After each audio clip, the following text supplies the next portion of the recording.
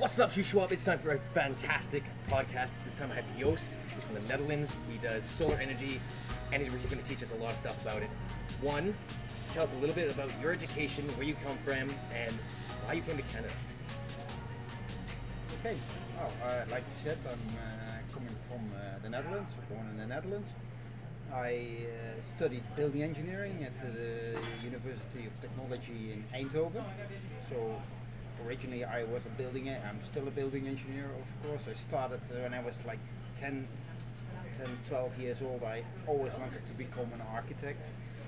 And so I did. Wow. I went to university, and then in the second year of university,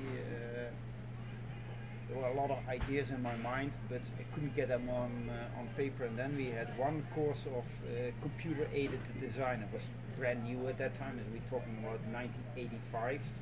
So pretty new at that time, and nobody liked it apart from me and another colleague. And so, oh man, that's cool. That's really interesting. So I started looking into that more and more, and everything was extremely new.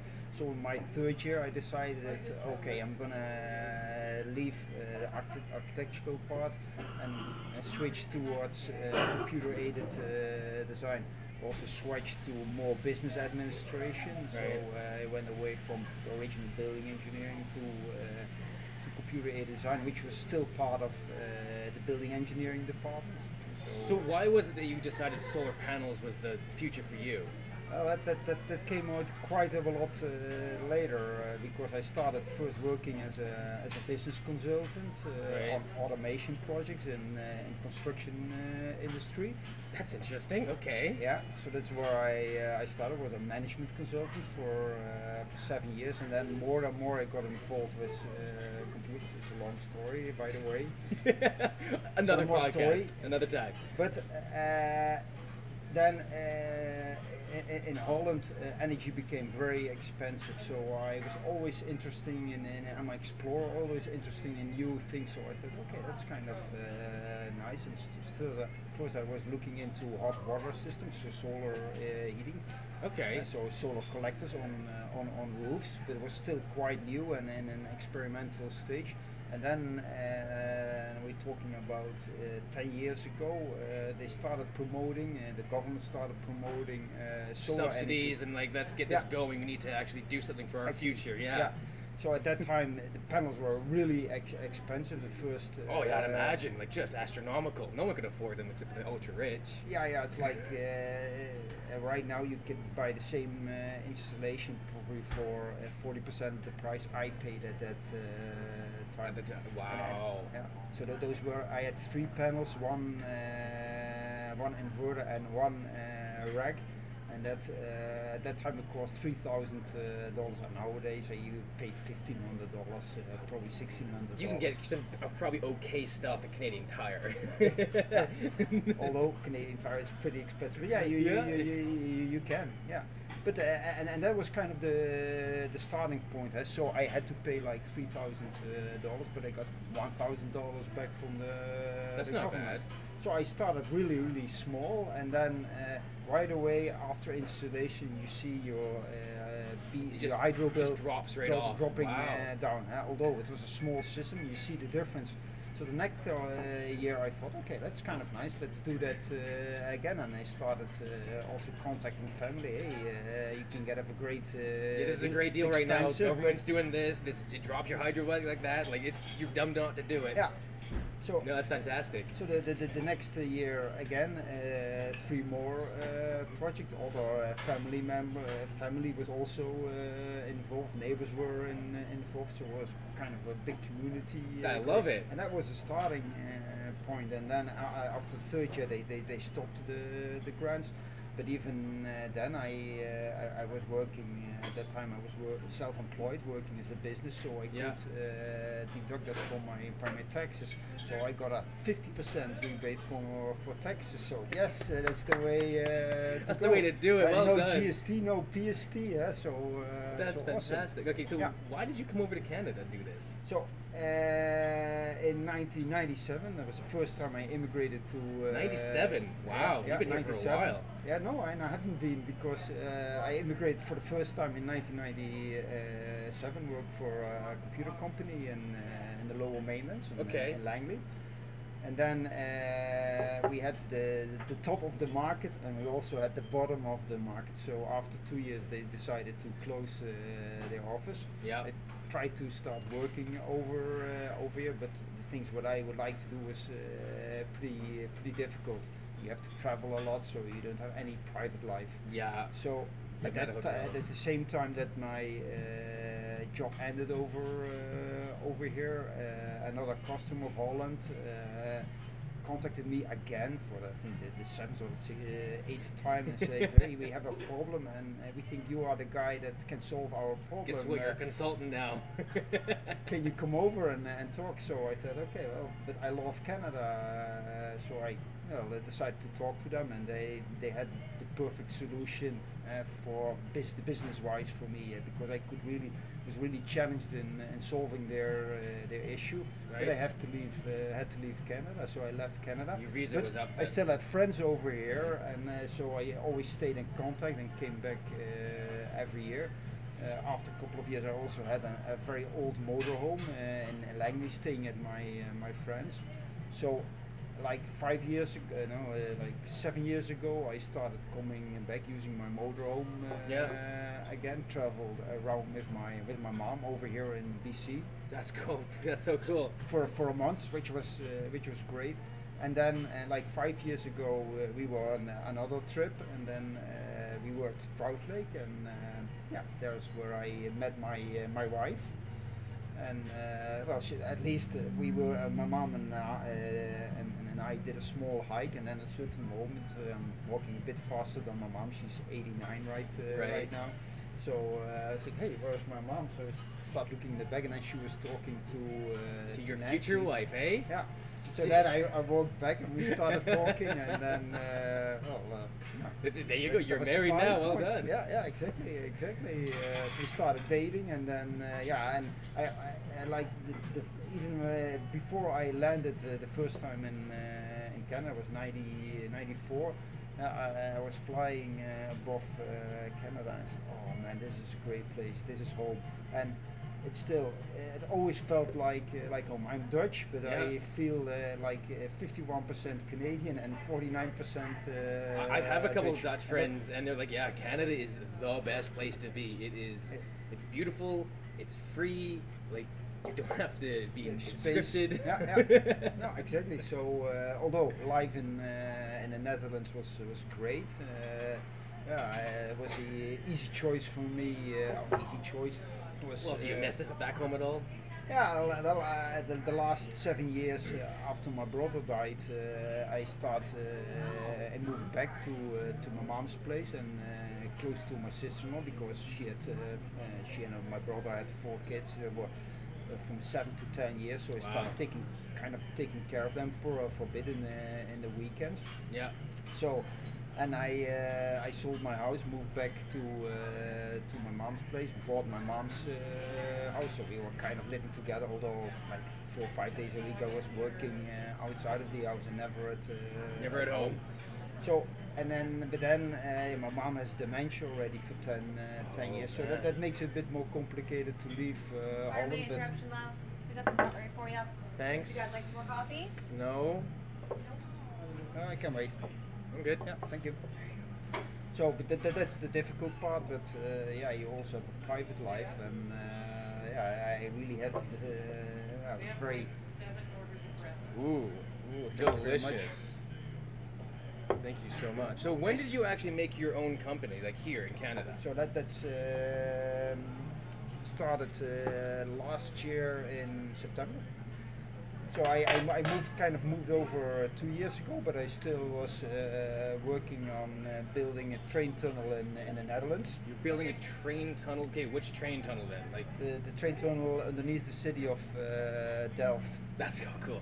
So it was 2.4 kilometer train tunnel, and then was the quality manager on that that project. So and that was kind of the end of the project, but the project took 10 years to build, to design the tunnel and to build the tunnel and to finish it. So and it was finished last year in August. So that was kind of the end of my project. That's And really I could cool. do a lot of things remotely, so that was kind of good. But I have to travel back to. You have to go back and forth once in a yeah, while, like just, 6-7 times a year. I went back to and stayed there for two Oh, wow. weeks. Came back and then started working over here. That's So really after cool. that was finished, I started my company over. So how old is your company right now? Like a year old? Yeah, just a bit more than a year old. Just a So, baby, yeah, I like no, it. I'm a fresh guy. That's fantastic. Yeah. All right, so what is it that we have here? What have you chosen for us to try? I chosen the omelette with mushrooms, spinach, and feta cheese.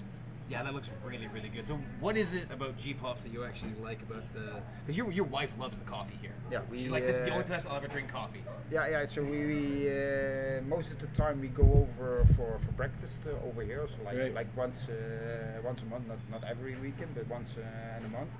And yeah, we really love the coffee over here. And, it's nice to have a Sunday morning breakfast to do something different than Absolutely. just working and staying at home. Always working. Yep, always working. I'm excited to dig into this. I haven't actually had one of their omelets yet. Their burgers are amazing. Like Never tried. 6-ounce yeah. homemade patties. Yeah, they're solid. Okay, well, that's good. So you put solar panels on houses mainly. That's your main gig. Yeah. Like, Most of them are residential installations, no business installations yet, but that's right. something I will start working on in this winter. Well, business installations, like there's a lot of people that are like, okay, I want solar panels so I can live off the grid. And we were talking beforehand, and you're like, no, that's just not really how it works. No. But industry, like how many businesses would actually care to have solar panels that would actually fit a lot of their needs? Because some industries are like, I need 240 or 360s power, like I need big power. Yeah. Like that, solar panels can actually provide that amount of energy at once. If you have enough enough solar panels and enough enough batteries. surface of enough space, yeah, you can. Sometimes you cannot. I do working on projects that the amount of surface is not enough, so you cannot put on a ground mounted system like a rack or a pole, and that might be sometimes an issue. But even then, if you can top it off, for instance, in residential installations, there's a step 1 and a step 2, and a step 1 is roughly like 9.5 cents, but step 2 is 14.2 cents. So if you can top that off, you have the maximum profit. Oh. So that's why residential is interesting. But yeah, there are different solutions, and I always say that to my customers. You can start small. Like in my case now, in my house in Holland, I have 22 panels on my roof.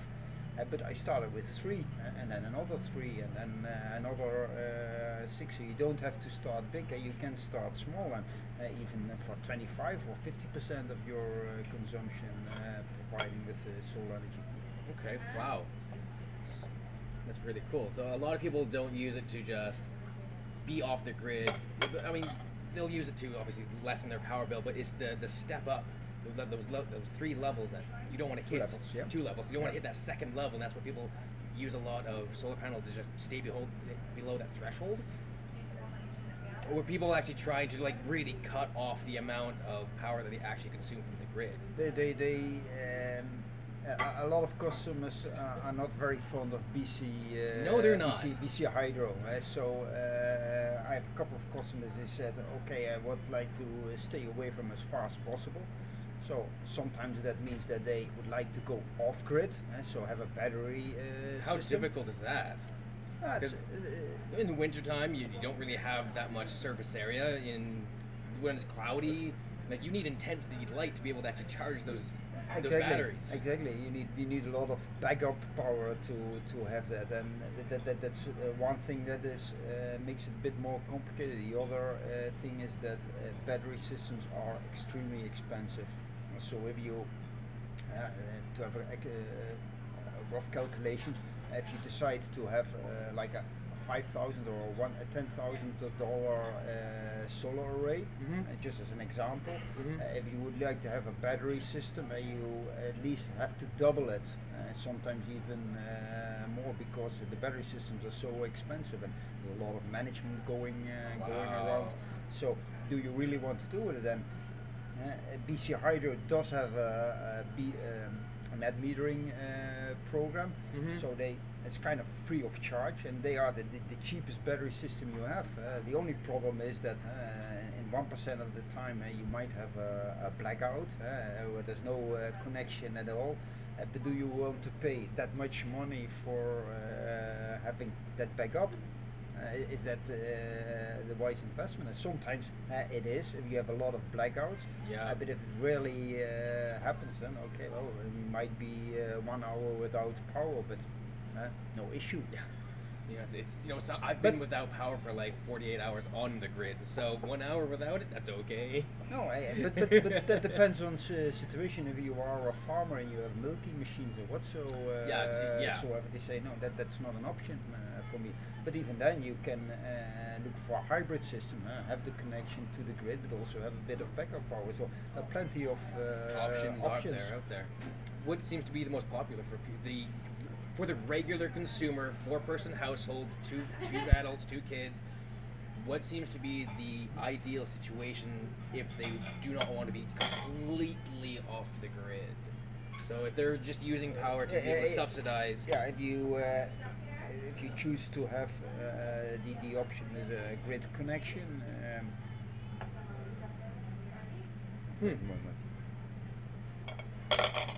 That will be the ideal and cheapest way to do it. Solution, and just hook it up to the grid. You can see on your hydro bill, but also if you look on the internet, you will see exactly how much you produce, and right away they take it off your account, so you can see how much.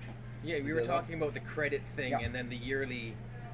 They'll either pay you out, or obviously you owe at the very end of it. But they actually do pay back a certain amount of dollars to you if they owe you, which is cool. They do. So how does that? They obviously have a special meter that reads in and out the ebb and flow of power coming in.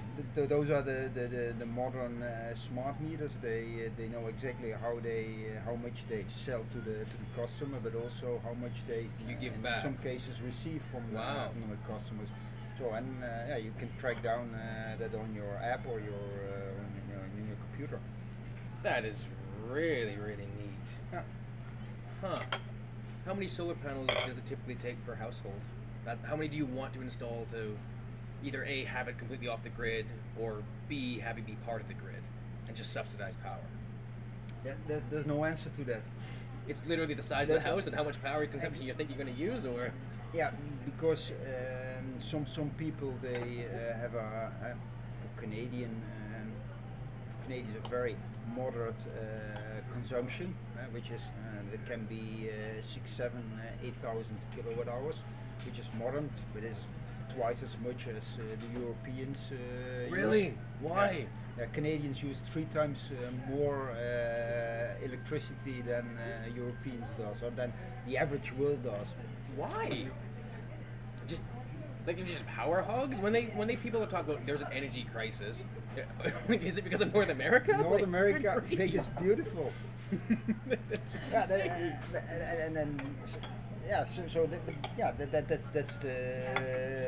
the case. Wow, that is really interesting. Like if you look, for instance, at your refrigerator, they use 3 times more energy than a European refrigerator, but they're also 2 times bigger than a European refrigerator. Now, is that because it's 120 power versus 240? That's also a difference, because 240 is more efficient, but it's also a matter of size. It's size of the fridge. Yeah, it's like if you look outside and you see all the big ACs trucks and driving driving by. Yeah. You will not see that in. No, you guys use Europe. trains, don't you? Oh, we use trains, but also the size of the cars we have, because energy is very expensive in Europe. Fuel is very expensive in Europe, and so we have small cars, very energy efficient. Yeah, we have cars. big hogs. If your energy is cheaper, you don't matter that much. And we were exactly the same in Europe 30 years ago, because gas was cheap and nobody cared. But if prices go up, people start behaving Differently. Absolutely. I remember when prices started to go up here. I mean, I actually started driving when it was $1.97 a liter. Okay, And that was yeah. like, I've seen it as high as $1.67 a liter. Like, and now it averages out like $1.20, $1.40, somewhere in Yeah, there yeah, during yeah, the yeah. year. It's just wow. I can only. But European fuel is also higher octane than ours. Yeah, It's it purer, is. It is. so it's more efficient. At least the burn is supposed to be more efficient. That's the Yeah. theory on it. Yeah. Like people used to put mothballs into old fuel or fuel in like the 60s because it would actually up the octane of the fuel. Yeah. It doesn't do that anymore. But so No. two things that I want to go over is one, the battery systems, and two, the possible lack of silver that the traditional solar panels are made out of. So let's start with the batteries. Yeah. Now the batteries are always a problem. There's battery fatigue, there's battery death, there's fires possible. There's lots of things that can go wrong with them, and the expense. Yeah. Because you already said like Yeah. double your money. At least. Exactly. At least double your money. So Yeah. what is it about batteries that make them ridiculously expensive? The demand is less demand. Lithium, there's not. We have lithium but it's rare. It's not as like sand or whatsoever. So it's more expensive to harvest. Is it harvest? Is the correct word? But to get the lithium out of the soil. So that makes lithium batteries expensive, and in the past there was not a huge demand on lithium, so there's not a huge demand. Prices are high. Now with modern electrical vehicles, prices are going down and down and down because there's more demand, but there's also more production. So where does the world's lithium mostly come from? Is it Canada? Because Canada has a lot of nickel mining, and they do a lot of strip mining for nickel, and that is dirty business. But which is a problem with batteries in general, is it does take a lot of resources to make one. Yeah, and recycling is still a big issue for batteries. Yeah. And especially the old lead acid batteries were complicated, but even lithium batteries, you have to solve that issue. Yeah, although if you look at the modern deep cycle batteries you are using for solar installations, they have a 10-year warranty, so and then most of them they last for 15 years. But 15 years. It's still an issue to think about. So what about getting your investment back? Because what is the average cost of a system that you put on a house? Like on like, I don't know, a 3,000 square foot house, what kind of system? Like, I know math is hard, quant, everything, it's difficult. But like, there's got to be like an average price point of how much that system is going to cost-ish when you're going to paying it off, and then you're going to need a new battery at this point, so just expect to keep. Yeah, well, like I said that there's no. It's very difficult to have average prices. I have a customer that bought a system for $6,500, and That's not bad. No, that's not bad. And it doesn't cover his electrical bill 100%, but for him it's a start, and he would like to add up more panels in the coming years. How difficult is it to actually just add more panels? You just sort of put them on, plug it in, and you just add another panel, basically? Roughly, yeah. Roughly, yeah. like that in layman's terms? If your if your wiring is okay to your electrical panel that can handle extra load, then it's kind of having an extension cord roughly connected to That's neat. to the micro inverters, which I normally use. So based on that, yeah, it's not that difficult. As long as your electrical part to your panel can handle it. the extra load. So that's not the issue. But yeah, I also have customers that have a $40,000 installation. It's ground mounted and whatsoever. So there's a wide variety. There's a variety between 8 panels and a variety between 60. Okay, so panels. what is the cheapest price point that someone could jump in and if someone's like, okay, I want to start this life, start going off the grid or subsidizing my power in some way, you obviously have some sort of smaller package-based thing that people can just sort of start with versus going, I have a $50,000 unit for you. Yes, I do. Don't have a standard package. Oh no, you wouldn't. But everything is tailor-made. But in the winter time, I will start working on making different packages so people know if I have, for instance, a 6-panel or an 8-panel installation with this type of panel, with this type of inverters, I pay this amount. So what I'm trying to do is have packages like a starter's package for $5,000, $7,500, $10,000. That's kind of the thing I'm working on in the winter time, to make it more easy and adaptable for people. Because if I start talking about, we don't know, and might be 15,000, might be 20,000. yeah, let's take a look at the house. They're already gone. Yeah, I'd imagine so. I'd imagine you prefer to work on new builds, but most people would obviously have an old build with an old house. How difficult is it to actually install the new solar panel on the roof of an old build? Like, do you have to remove some of the roofing to replace it? Do you have to? How does it actually work? Is it all my suspended? installations I did right now are kind of, apart from the ground mounted systems, are retrofits. So you just attach it to the existing roof, and you leave the surface as it is. And so what you do, for instance, is if you have an asphalt roof with asphalt shingles, you kind of lift you search for the trusses. You connect a L bracket to the trusses and make it tight, and then you have special flashing that goes over the bracket and underneath the shingle. So all issues are solved. So there will be no leakage for that, and they have this special package, special flashing. So if you install it properly, there will be no leakages. So what about durability?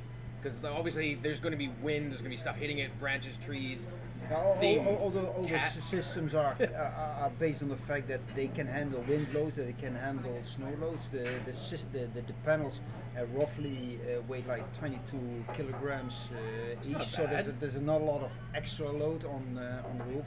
So that's not the issue. Most of the issues are wind issues, so you have to have really tight connections. But all the suppliers, they did calculate it in the past what kind of screws you need to drill it into the hole and things like that. So they really engineered it, yeah? Yeah. I'm sure they did. And on the other part, if you have a flat roof, you have, for instance, a ballast system. What do you mean a ballast system? So what you have a special PVC footing where you put the rack on.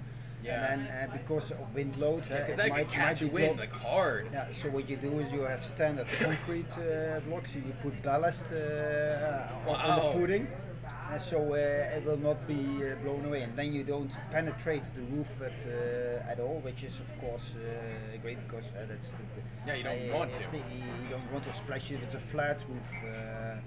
So those are also good options.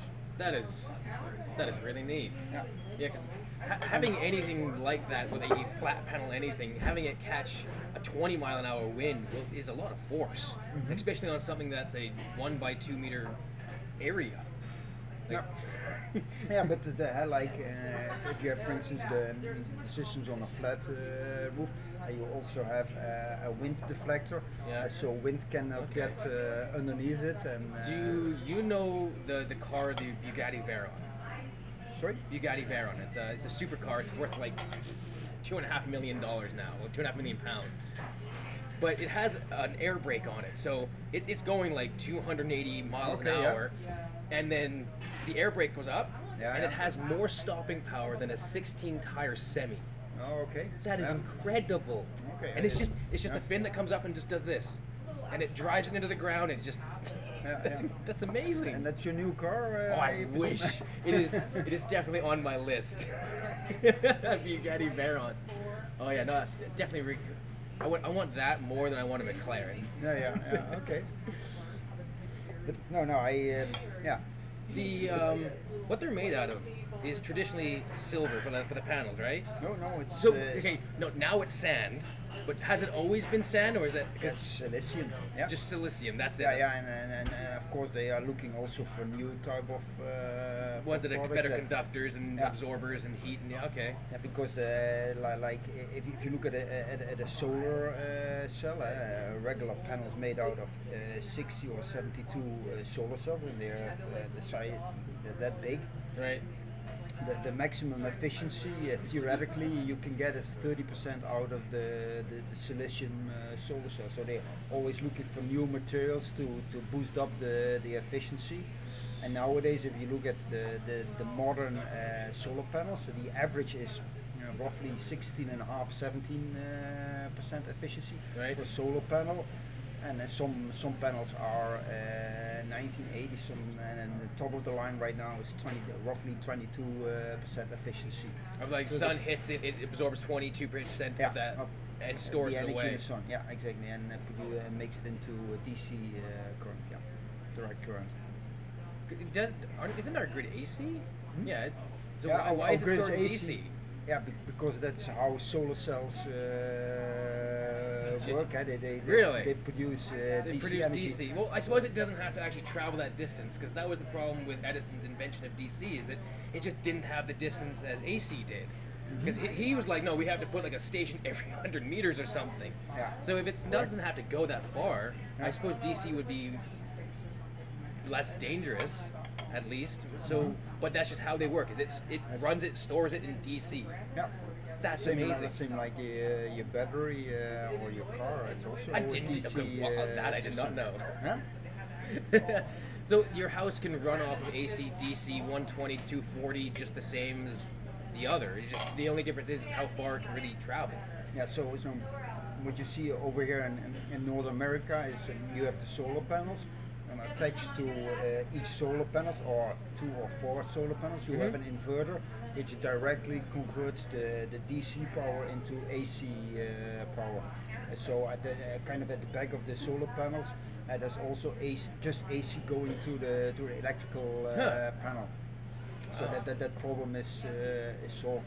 That's also an option to have string inverters, which means that if you have, for instance, an array of 12 solar panels, and everything is kind of looped and going to one inverter. But yeah, if one inverter breaks down, 12 of the panels do not work. If you have shade on one of the panels and it only produces 50%, all the other panels only produce 50%. So.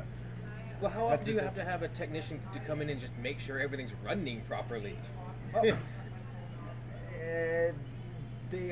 solar systems are very low on maintenance. Once it's hooked up, normally it will work for the next 25, 30, 35 Really? years. And the installation I have on my house, installed the first installation almost 9 years ago. And the only thing I do is clean the solar panels once a year, sometimes twice Still a like year. pressure washing? No, the pressure washing, just with a soft Hand soap. cloth and things Oh. like if you have too much pressure on, it's made out of glass, so it wouldn't hurt, but sometimes attach, get high pressure to the cable, so you don't want to do that. So It just gets a in there, soft yeah. touch is better. And that's kind of the only thing you do. And of course, nowadays with the modern systems, you can monitor everything remotely, so you can exactly see what's happening with the system. If there are any problems with one of the panels, that directly pops up and see, hey, this one is producing less energy than the other ones, and then you can check out what's going on over there. Oh, that's cool. And it might be some bird poop or whatsoever, but. So okay, so it might just be it needs to be cleaned off. It's not producing as much power as the other ones, or it could just be a faulty connection, or it could be just literally anything. Small changes, like a couple of percent, you will see it. But if one panel is producing 50% less than all the other panels, you check that out. Check it out, yeah, because it's something wrong. Wow. But yeah, like compared to cars, for instance, in solar panels there are no moving parts. It's just electronics. It's just 27 or 60 solar cells connected to one cable. It's kind of sealed on glass and a PVC underlaying. Wow. So most of the time nothing will happen for the next 35 years.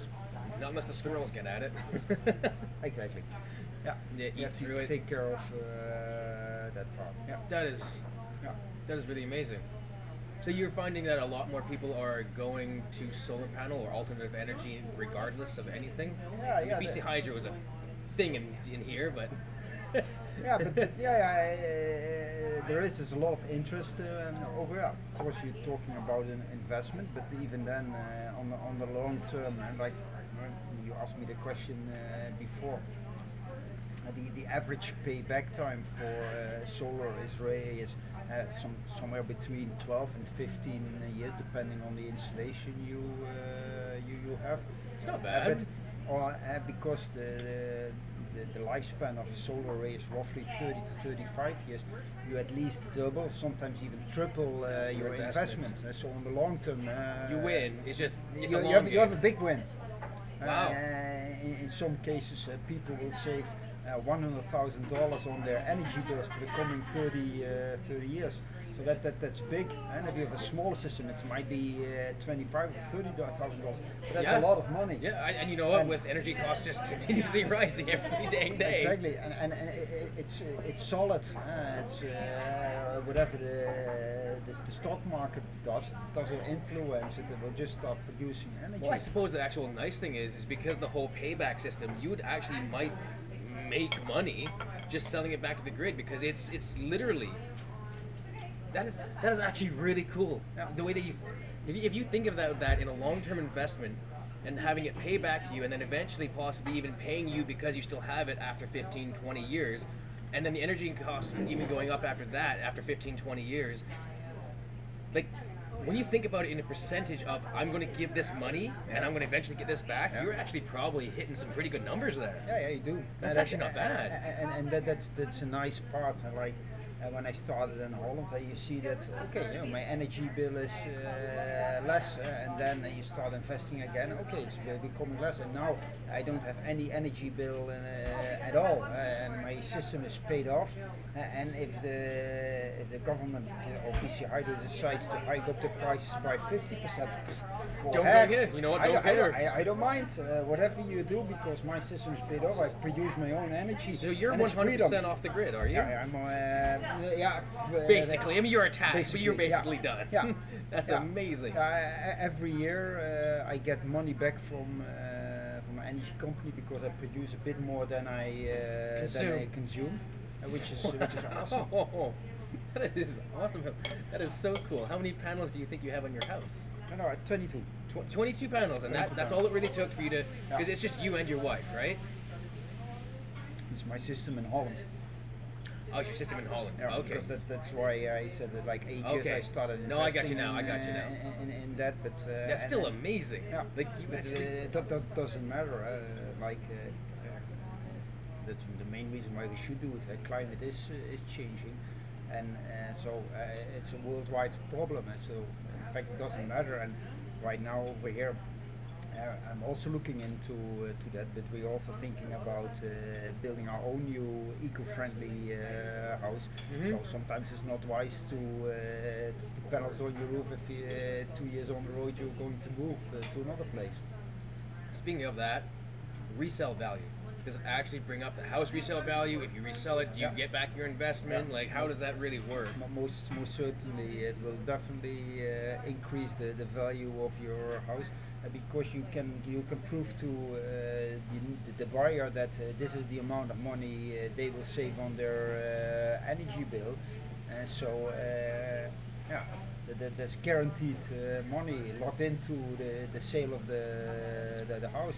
And that's what exactly over here. It's quite new, but it's exactly what you see in Europe. For instance, if you invest $10,000 to put a solar array in your house, and you're gonna sell your house the next year, you get $10,000 back, or might be 9,500. But there's money, and wow. especially if you can say, well, I have a nice house, and do not be concerned about the consumption of energy because there's a zero bill connected to it.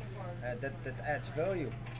I would be same as you have a car and say you don't have to pay for gas anymore. So this is the price of the car, but gas is for free. Awesome. I'll take it. No kidding. I've had a couple buddies with company gas cards. It's like, it's the best thing you'll ever have, man. I gotta go to Vancouver for free. Yeah. I just have to fill up here and make sure I buy like $20 of gas on the way back up in Merritt or something, and fill up here again, and you're good to go. No, it was a really cool.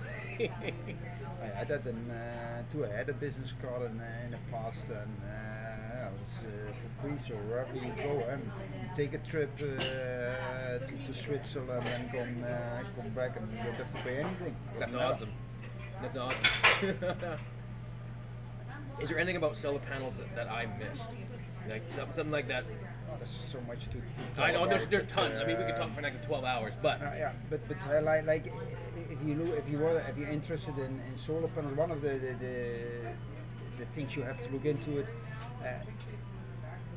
Ideally, you need to have a south-facing roof, or southeast-facing roof, or southwest-facing. Something south. East, Okay. yeah. So you want to catch but the, it has to the go morning from sun. has to go from east to west. East is slightly better than west. South is the best. The south orientation. So that's one thing you have to take into account. If you have a north-facing house, and so you only want to do one side of the roof because that's the perfect side. That sometimes you do see east-west facing panels, so that might be an option, but you have to take that into account. Another thing that's also important is solar panels do not like shade of trees or whatsoever. That's just it. We live in Seminar. This is the country. Yeah. So if you have a lot of trees around your house, sometimes it's sad, but then it's not an option because you get too much shade on your panels, and you don't. It takes, instead of 13 years, it takes 20 years to get your investment back. It is doable, but you really have to look into those issues. Huh. Wow. But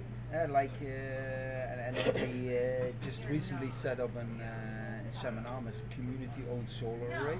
People, for instance, if you rent a house and you don't have any space to put solar panels on your roof, that's why, and then you see that quite a lot in Europe, and they have community-owned solar arrays. So you invest in solar arrays on a different place, and you get the money, your investment.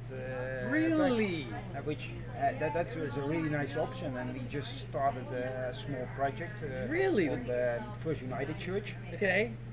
And that's kind of the pilot project for us, and it would be great if we could increase the amount of panels you put on over. That is so cool. So those are options too. So you can have a house, and I'll be like, okay, I have some cash.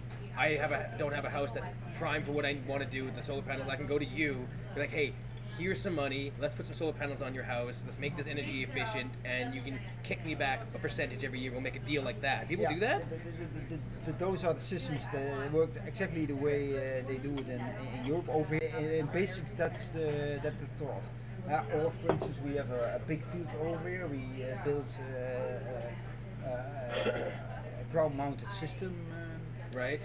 over here with, for instance, 120 panels, and we have 60 people that are interested, and everybody buys 2 panels of the system. And so you divide all So the costs you between. can literally have an investment group of solar panels and Yeah. then sell it back to the grid. Yeah, so that's the things I'm thinking about. And Really? That is so that would be cool. weird. Because that would be the option for you if you have a rental property or you have trees around your house and Yeah. you are I don't want to grow hay. eco-minded. I don't want to grow hay. I don't want to farm it. Let's just put some solar panels onto it. Let's get some investors into it. Yeah. And then that is actually really cool. Yeah, and then we at the shuswap Solar Energy Society they started working on those issues, and there are a couple of legal issues that are now There- solved. There was a lot of legal implications about installing solar panels. Yeah, because if you do that on somebody else's Oh. property, you have to make some arrangements. That's one part. The other part is you're not allowed to have it as a business model over here. If you would like to do it as a society, for instance, because there's no profit involved. So then you get the venture. So you get the venture holders and things like that, and you have to take care how those investments work out. Otherwise, you have to take care of a lot of issues.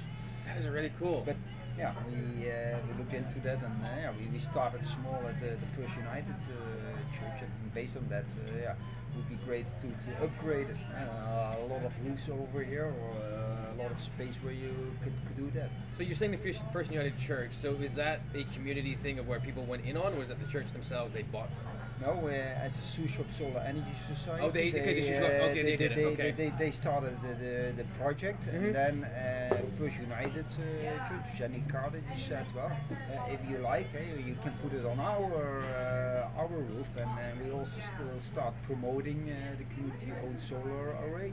Wow. So eventually, so that's what the agreement was. So what they found, we the venture holders from out of the shuswap Solar Energy Society, and the nice part is the First United Church also had some sponsors that donate us, that say, okay, I have $500 and I would love to see a community-owned solar array.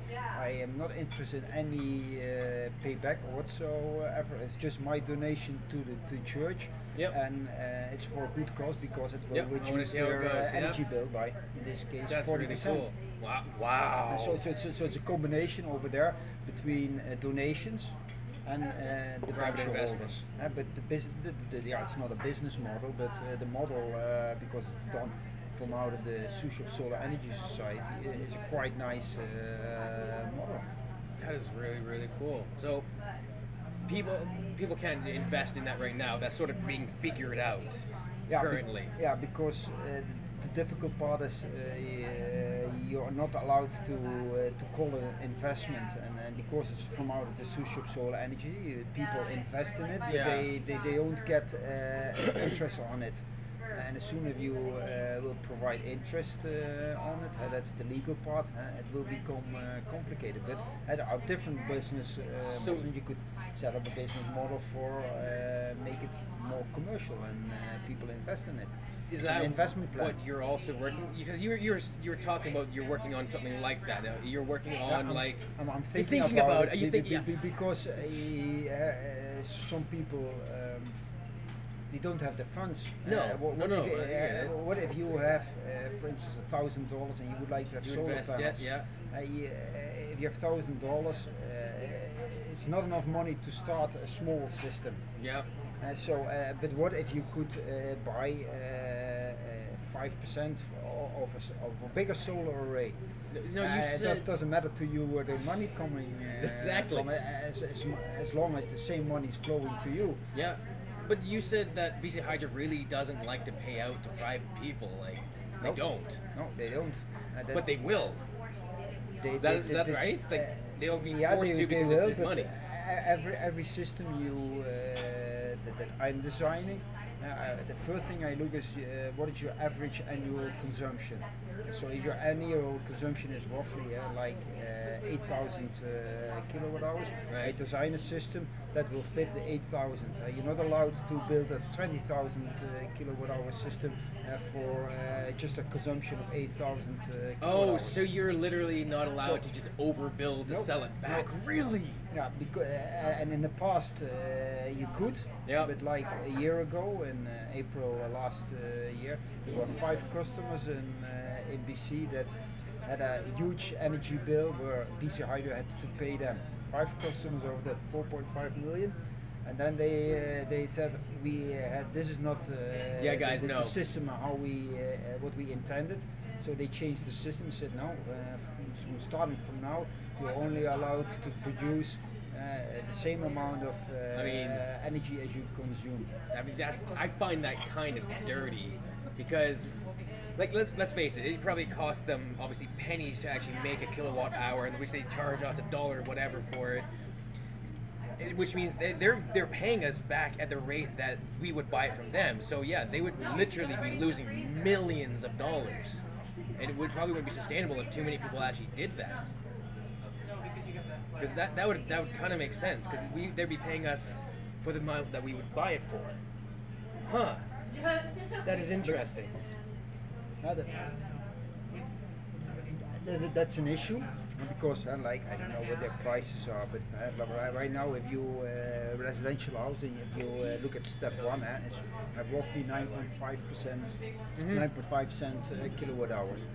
If they probably will are able to produce it roughly for, I think, about 7 cents. I have no clue, but it's probably like 7 cents. That's the cost for them to produce the energy. So if I start producing energy, they kind of lose 2.5 cents per kilowatt hour, which is a bad business model.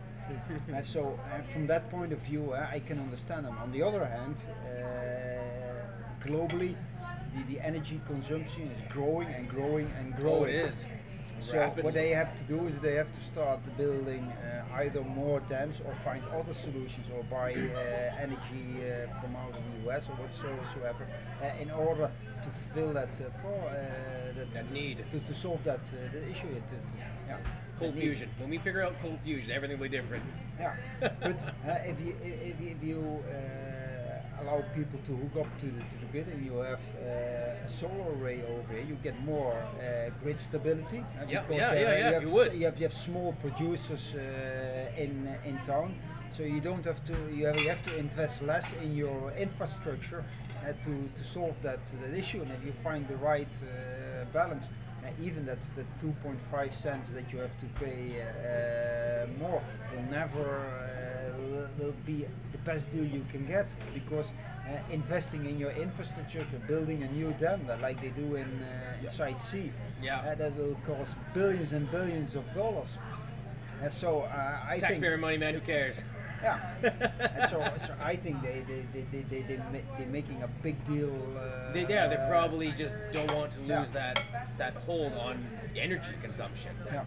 No, that makes sense. I mean, one of the worst things that the government is facing in the way of currency is crypto, because it's not centralized; it's decentralized. Everyone owns it. It can't be fraudulated. It is going to be one of the currencies of the future. It just is. Whether it's Bitcoin or Litecoin or whatever coin, don't know. But decentralizing everything, because the internet is basically doing that. It's allowing the people and everyone else to have the power versus the select few that still hold it, and people don't want to give that up too easily. But they have to. It's just where humanity is going to be going at some point, is complete decentralization. At least I hope so, because it's better for the people at least. Yes, sometimes some parts is good that some things are government controlled. That is very true. But Elon Musk, he's going to own the way to find Mars. the balance, and like my experience with BC Hydro is that some issues they are difficult to handle with, but it's also a process they are going through, and I don't think they are the enemy.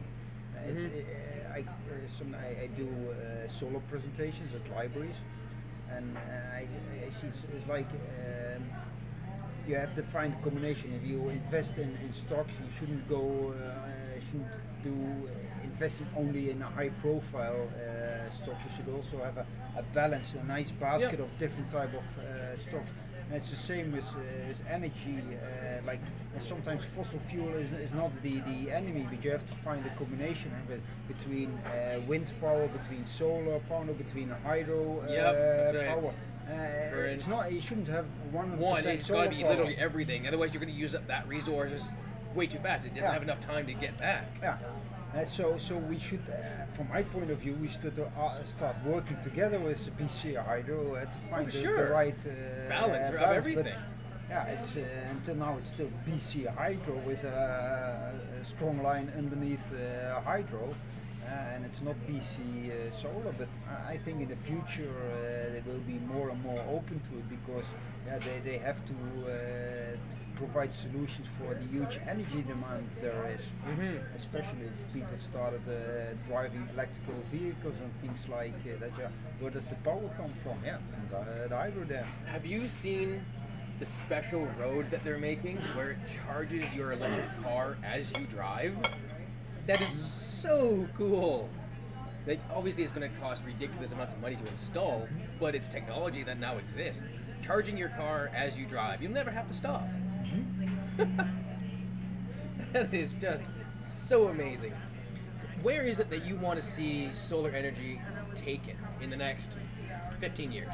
Like, what do you want to see? You want to see like more people putting on new builds, retrofitting, seeing farms, investment groups? Like, where do you want to see that go?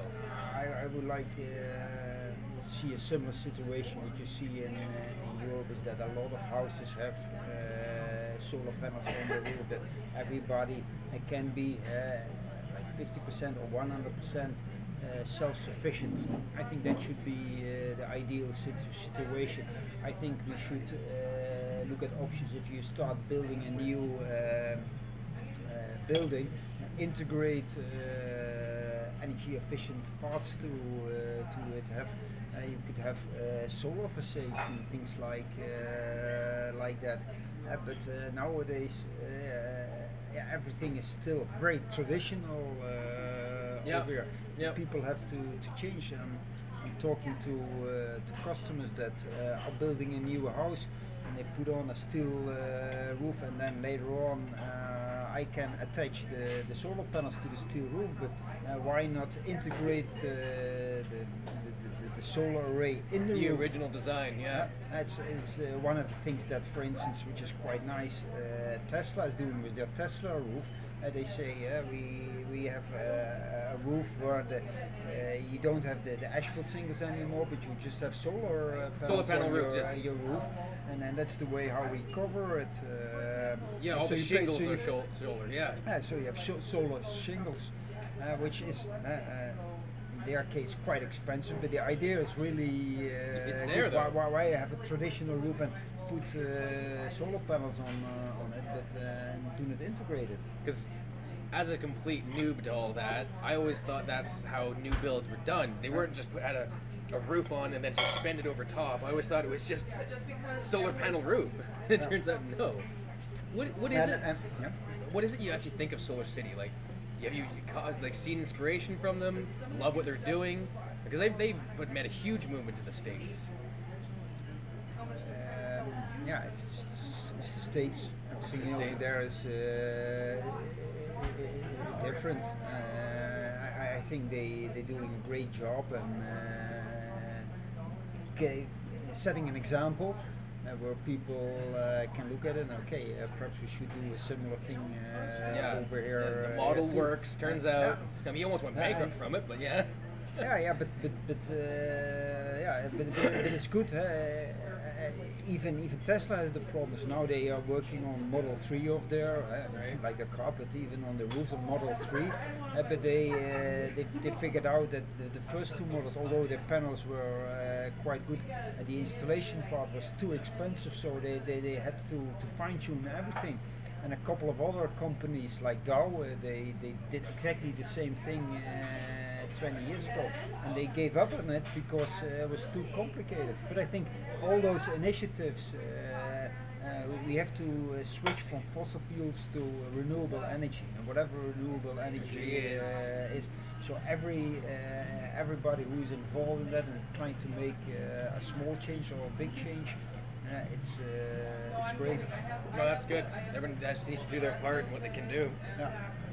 Where is it that new people can start educating themselves on renewable energies, but specifically solar panels?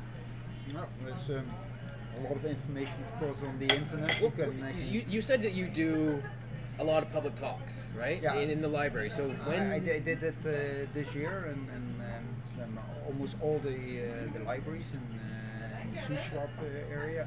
I give commercial-free solar presentations on what's happening with solar energy, what is the future, what are we heading to, is there enough sun to provide our needs, all those kind of yeah, things. we just have 1 billion years left, that's all.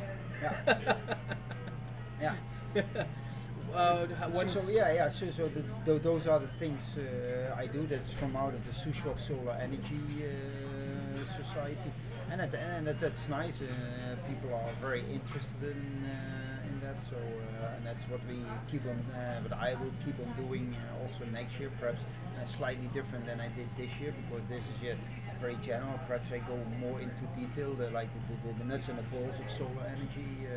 In these talks, that's really provide cool. that to next year. What's the difference between several type of panels and things like that? Yeah. That's really cool. So if people want to catch one of your talks, they can find it on the shuswap Solar Energy site or Facebook page, something should like be that. there, and then we have a Facebook. How often do you page. give a talk?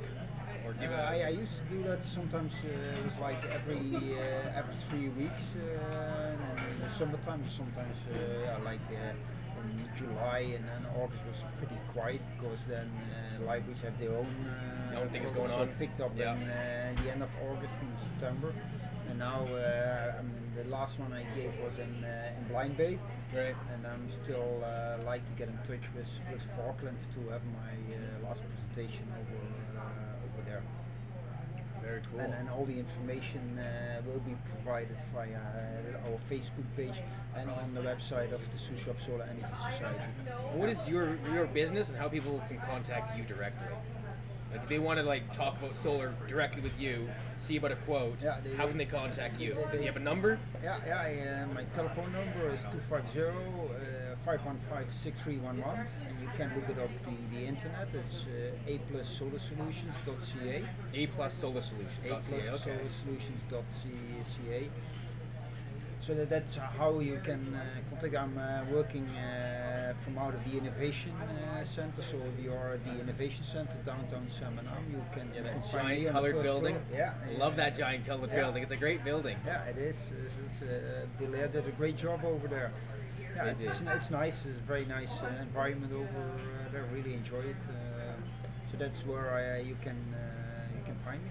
That's awesome. And of course, there's also a link on the Facebook page or the website of shuswap Solar Energy Society. Cool. In Seminam. Awesome. Thank you very much. This has been a fantastic talk. Thank you. Good. All right, guys. Thanks for watching. Catch you later. Peace. Thanks, everyone, for listening. Your attention means the world to me. Please, please, please share this, pass it on, and tell your friends it's the best podcast in the shuswap. Let me know what you thought. Have a good day.